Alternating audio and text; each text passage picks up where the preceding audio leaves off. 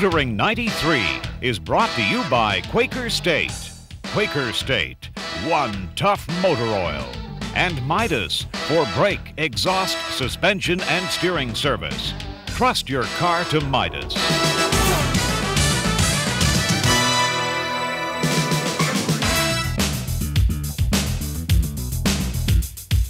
It looks like a red rocket. In fact, it drives like one. But it's better known as the Nissan 300ZX. It first came on the market in 1990. This is the new 93 model.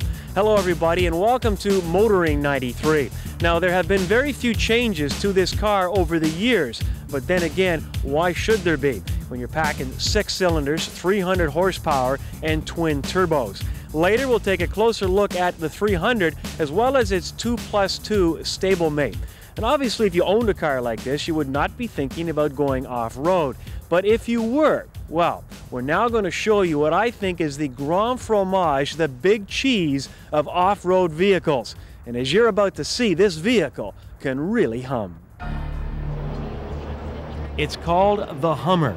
It's a one-of-a-kind and is being billed as the world's most serious off-highway vehicle. From the sands of the Persian Gulf to the showrooms of America, for the first time, a civilian version. First time, one to call your own. Now, at a dealer near you, the new American legend.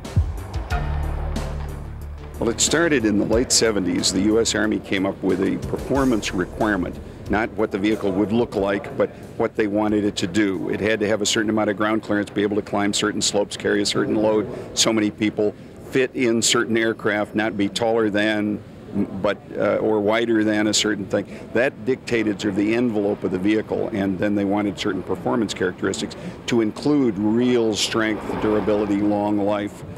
There were 3 companies that competed to meet that requirement, and we were one of them, and we won in 1983. The Hummer was actually designed by our engineers in late 1979, in a very short period of time, from a blank piece of paper. It isn't an evolution or an adaptation of any existing thing. It's really a revolutionary. The design of the chassis is unlike anything else on the face of the earth. Prices in simple terms are in the 50s. The pickup truck version without anything on it is $46,550. That's the manufacturer suggested retail price. And if you get the wagon, the one behind me with everything on it, I think it's a hair over 60. But most of the models and option prices range in somewhere in the 50s. We described the cruising speed as 65. You know, on a nice day without a heavy load, you may almost be able to hit 80, although of course that would be speeding. But it'll cruise at 65 all day long. It's not a vehicle that's intended to be a long-distance highway cruiser, but most people are startled at how smoothly it rides and how well it handles. It's got independent suspension on all 4 wheels, power steering, power brakes, automatic transmission. It's very easy to drive. The power comes from a General Motors 6.2-liter V8 diesel engine, 3-speed automatic transmission. There's a 2-speed transfer case, torque sensing differentials front and rear, so it's a full-time 4-wheel drive vehicle. Its really unique characteristics come from the amazing ground clearance. There's 16 inches clear under the vehicle, no differential humps, no axles, tremendous wheel travel with the independent suspension, tremendous power to the wheels from the diesel power plant. This, for us as a company, is a real adventure. We can't steal anybody's clothes. It's so different from any other vehicle that we really have to kind of write the book about what the market for this vehicle is, what the uses are. We're trying to teach the world what the vehicle will do. We know that the world will teach us that there are applications for it that we haven't dreamed of.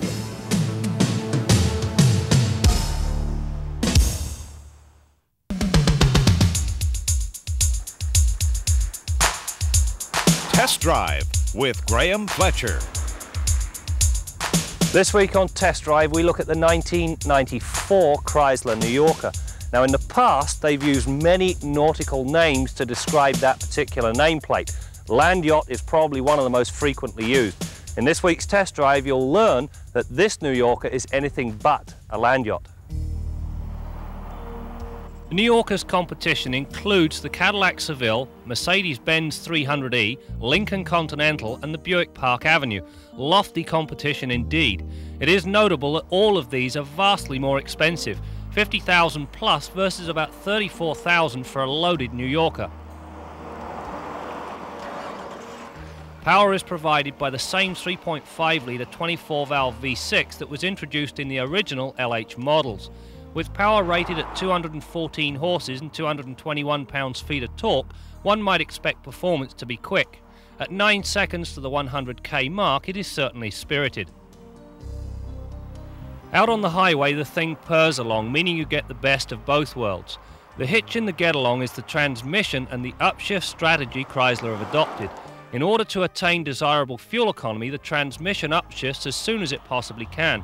The result is, at 50 to 60k, the engine is lugging badly at about 1600 RPM. This type of RPM happens to be a country mile out of the power band. The result is that the transmission is constantly hunting between gears. A rethink of the transmission strategy is desperately in order, especially in the sportier LHS. Fuel economy averaged a respectable 23 miles per gallon or 12.3 litres per 100 kilometres. That, by way of interest, is the same as the lighter LH models.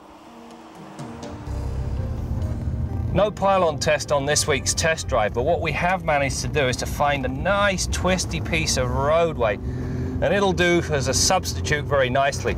Now, given that this is a luxury-oriented automobile, this car is handling this rather tortuous piece of blacktop very nicely indeed. Chrysler are to be commended for the job they've done on the suspension.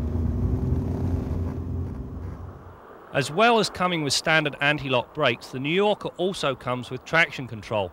On slippery surfaces, the system limits wheel spin, enabling the car to pull away. Without the system, it will be difficult to say the least.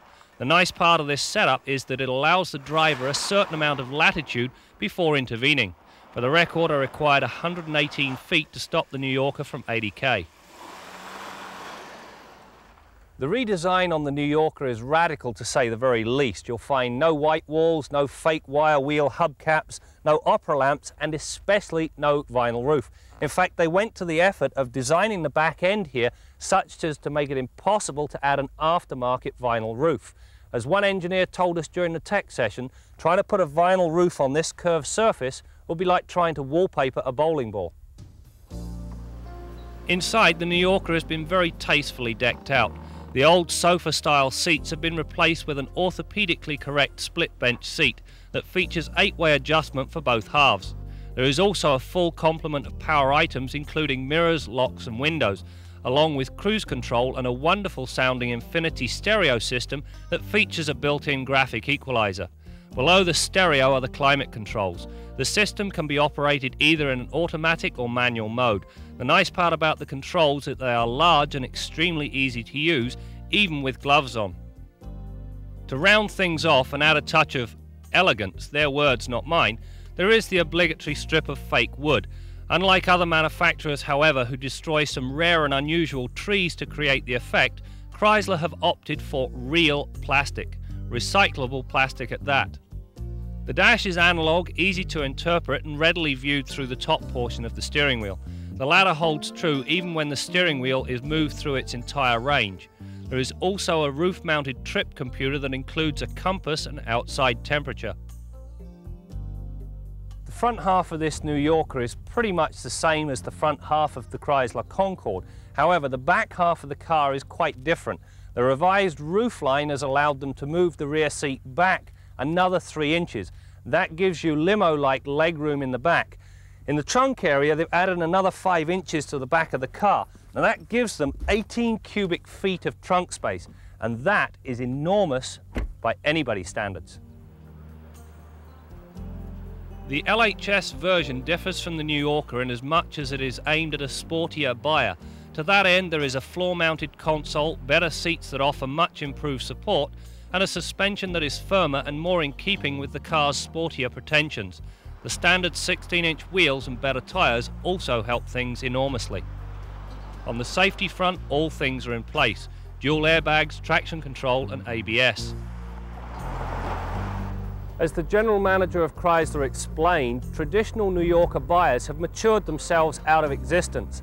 That being the case, this car has the ingredients to make it very popular with a younger crowd.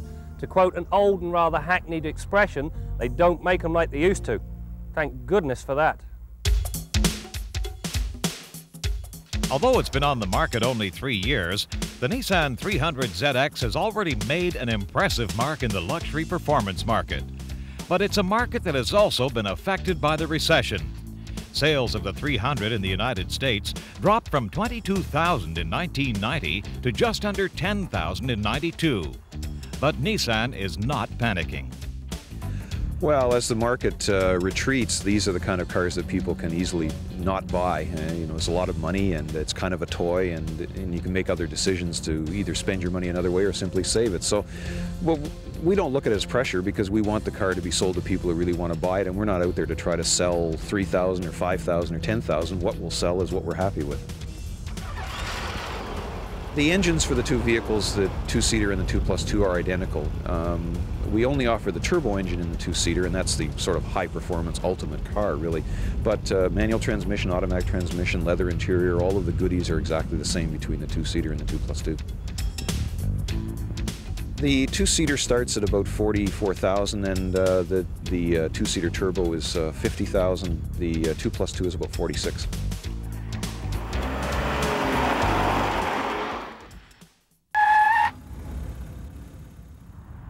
Usually at this point in the program, we join Bill Gardiner in the garage. But we're going to try something just a little different this week. You know, over the years, we've had people ask how Bill got started in the business and why he wanted to become an auto mechanic. Well, to try and find some answers, we're not going to head to the garage, we're going to head to the classroom. Tonight, we're going to be talking on General Motors Systems Update. The main topic of the evening is going to be the central port injection system, which was introduced last year on General Motors light trucks and the minivans and the small trucks. And it looks like it's going to have lots of application in other GM vehicles down the road.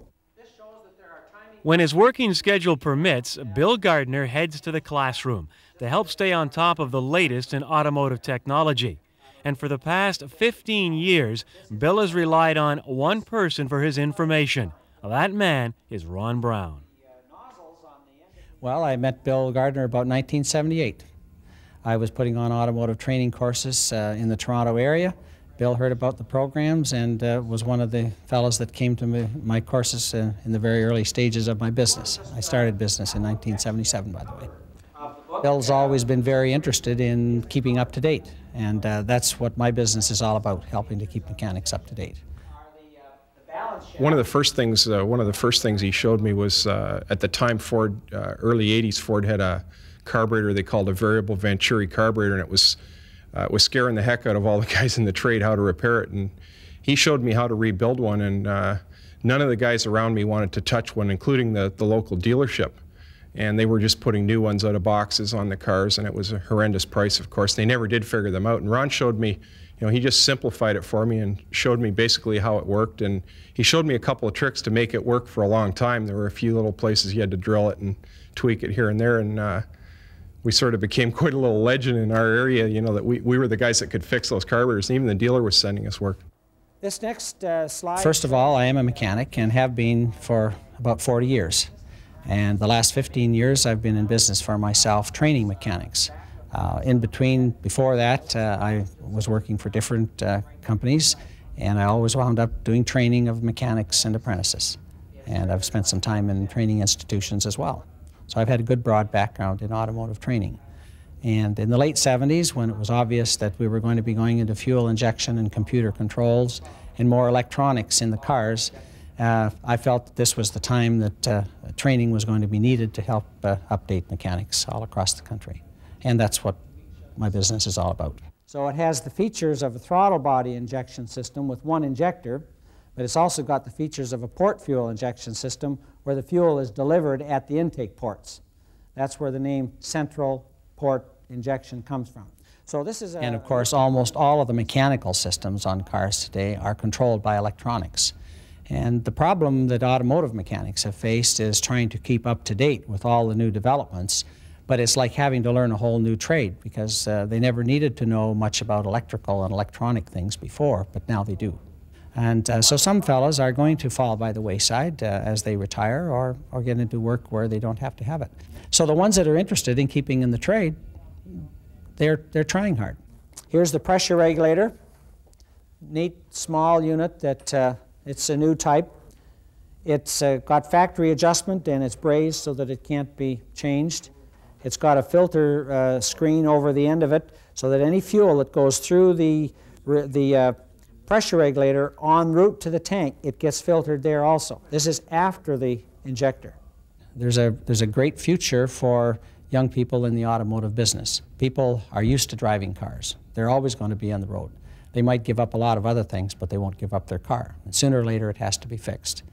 Where a lot of other trades are changing, the automotive trade is changing, but it's going to be here and it's going to be with us for many years to come. And my recommendation is if young people are considering the trade today, there's a really bright future. It's no longer a greasy, dirty trade that it used to be. I'm not saying that you're not going to get your hands dirty, because you are, but hands can be cleaned. And if done properly, they can stay clean. So I wouldn't hesitate to recommend it. My dad was in the business, and it rubbed off on me. It so happens that my family, my boys are not interested in it, but I don't feel upset about that at all. You know, that you can never stop learning. I mean, you can never know too much, you know, and you can learn from anybody. And as soon as you can sort of tame your ego and figure out that you don't know everything, you're ready to learn. A few weeks back, Motoring 93 was on location in Barbados. While there, we had a chance to view a collection of the country's oldest automobiles. There is no such thing as a motor museum in Barbados. This is the first one of its kind. We have an active motor club that has been going since 1957. So this museum will also be a historic record of that club, and also the Barbados Automobile Association, which is affiliated to the AA in England, the AAA in the States, and this will be a museum for them as well. Basically, I intend to open a small museum. This is a Vandenpla Princess, made by the Austin Motor Company. This particular car was one of 3 produced specially for the heads of governments. This one was for Barbados. There was another one similar made for the Governor General of Trinidad, and one for Mauritius. As far as we know, this is the only one that is left. This came to Barbados in 1965. It is different to any other Princess that is left in the world, as far as we know, in that the roof line is 3 inches higher than the normal Princess. This was to accommodate the colonial governor's ceremonial headdress, which was a helmet with a plume. I will just show you an unusual feature of this car. It has a very quick action window winder, so that the chauffeur could get the window up or down very, very quickly. Now let me show you the oldest working car in Barbados, belonging to David Edwards. This is a 1933 Austin, 10 horsepower. This was the common form of transport in the early 30s here in Barbados. This car came here new, and to the best of our knowledge is now the oldest working car in the island. It's been completely restored recently, and there's very little to be done now. The tires need to be changed because they are not really the original type. Other than that, it's in now original condition. This is my newest acquisition, and perhaps my favorite one.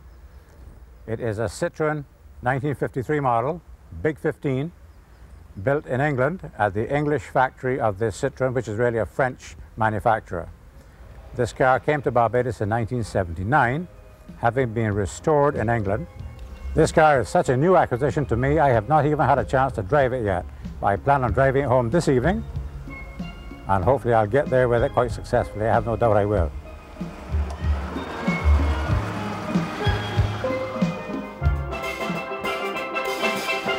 Naturally, one of the first places tourists head for when visiting Barbados is the beach. All you need is a bathing suit and some sunscreen. Swimwear manufactured in Barbados has become very popular, and Motoring 93 was fortunate to receive a private fashion show. We're looking at the North American market. I know the competition out there is tough, but I think because we've got our own look and it's very Caribbean and it's a true island flair, that plays a very important part. We don't want to go and do what the North American companies are doing, because you can get that up there. You want something different. A lot of our suits are wired because this is what the market is calling for, and our bottoms are quite small. In actual fact, these bottoms are big for us here in Barbados because the girls actually like them a bit smaller than this, but we've got to bear in mind that we're trying to gear towards the international market, ex-regional, and I'm not sure that everybody's going to wear them quite as small as the girls wear them here. For the older folks that they've still got good bodies, and you know, they want to get into these suits, and of course once you're here in Barbados you want to get maximum sunshine, so with that in mind they still tend to wear them as small as they're brave enough to wear them.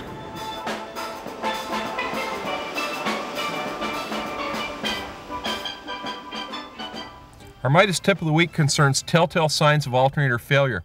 I'm sure you're all aware that the battery on today's vehicles is rated at 12 volts, but it's the job of a unit like this, the alternator out under the hood of the car, to keep the system voltage boosted to around 14.5 volts anytime the engine's running. That charges the battery and keeps all the accessories working in the intended fashion. Now, if you notice accessories like the heater, turn signals, wiper motor, etc., working in a lazy or slow fashion, or that your headlights are kind of yellow and dim, that's a good indication that the alternator may not be working up to scratch. If you notice that symptom, curtail the use of as many accessories as you can, consult the dashboard gauges or idiot lights to see if there's any sign of a problem, and check under the hood simple things like belt condition and tension. Could be as simple as a slipping or missing cracked fan belt. In any case, you want to get that system looked at in fairly short order, because at that stage of the game you're working on just the battery and you won't go for long before that car dies on the road. That's your Midas tip of the week. I've got a superhighway behind me, I've got urban roads all around me, but I think I'm in the most dangerous spot of all. I'll be right back in Kenzie's Corner. Kenzie's Corner with Jim Kenzie. You know, I get grumpy enough about the way some people drive on roads, but what's really scary is the way they drive in parking lots. Now, one car maker, Cadillac, even has a warning in the owner's manual about this. Drivers going way too fast, ignoring one-way signs, diving across 5 lanes to get that one perfect spot 10 feet closer to the mall entrance. But think about the kind of drivers you're dealing with here. First of all, they're mall shoppers. Secondly, they're paying no attention to you. They're looking left and looking right, also trying to find that perfect spot. You got moms and dads with parcels stacked up to here, kids running back to the van with their new toys, or seniors pushing their shopping carts. This is dangerous stuff. Now, police don't have radar traps in parking lots, but if you do something wrong, you can still be charged. And if you have a crash, you're still going to be charged and be liable for it, and your car will be no less damaged. So next time you come to the mall, bear this in mind. Head up, eyes wide open, and easy does it. I'm Jim Kenzie. When you buy a car like the Nissan 300 ZX, let's face it, you're buying it for performance, not practicality. But one of the things I like about this car is that when you do open the hatchback, not only do you have a privacy covered, you actually have a place to put a couple of suitcases. Performance and convenience. And if you happen to have between $45,000 and $50,000 lying around, it's the car for you.